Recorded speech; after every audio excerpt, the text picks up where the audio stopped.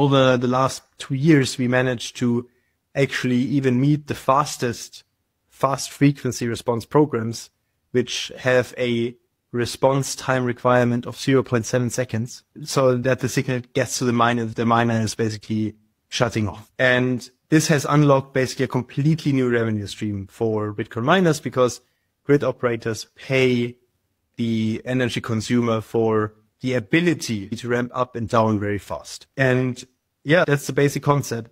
And this concept exists in a lot of European markets.